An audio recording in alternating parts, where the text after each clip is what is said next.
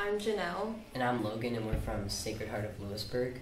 My closest experience with God would be Fan the Fire, which was in York, Pennsylvania, and it's just like big gathering where a bunch of kids go and just like worship God. And the best part of it was adoration, because the music's so powerful and you can just feel God and His presence among everybody in the room.